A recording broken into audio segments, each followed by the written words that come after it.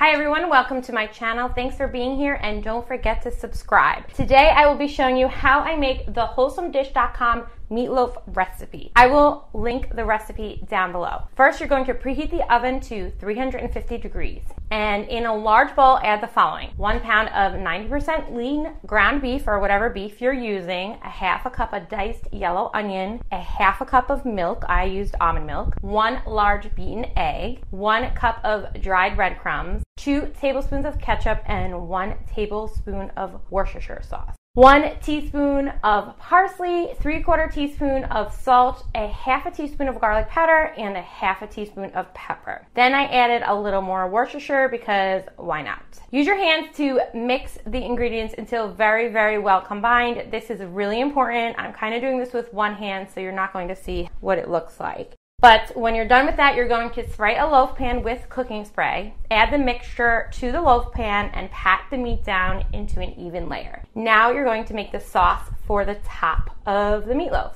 In a small bowl, add a 1/4 cup of ketchup, 2 tablespoons of packed light brown sugar. I'm actually using monk fruit, which is 0 points, and 1 tablespoon of red wine vinegar, and stir to combine. Pour the sauce on top of the meatloaf and spread it into an even layer. Bake the meatloaf uncovered in the oven for 55 minutes, and then when it's done, you're gonna let the meatloaf rest for about 10 minutes before serving it. And you can play around with this recipe as far as the points, but in this case, this certain meatloaf is 10 servings and it's 5 points per serving. You can probably make it lower points if you remove the egg yolk and use panko and more sugar-free ketchup. I only used half sugar-free ketchup because I ran out halfway. Again, if you don't know, I am on the green plan, so that is with these points with the green plan. Let me know in the comments below how you make your meatloaf. And that's it for this video. Thank you so much for watching. Please don't forget to subscribe, and remember, no matter where you are in your journey, just keep going.